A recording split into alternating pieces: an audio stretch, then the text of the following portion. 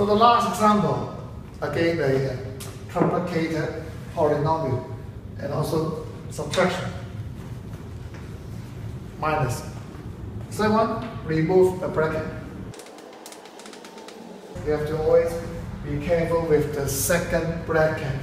Separate the terms. So this is positive 8. Minus positive 8, we get negative 8. Minus negative 4ab. Same sign, plus 4ab.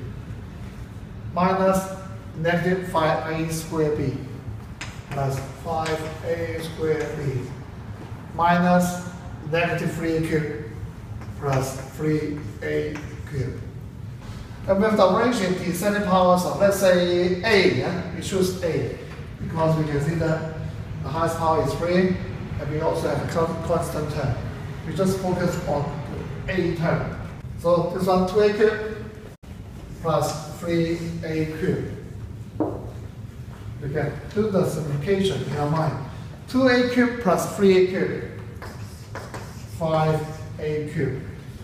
And then the next will be a squared.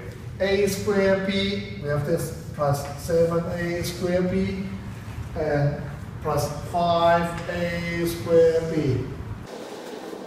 And we get plus 12a squared b. And the next will be a or ab minus ab plus 4ab. We can add them together to get plus 3ab. Finally, we have only one constant term, which is negative 8. Just complete it down. There was the final answer.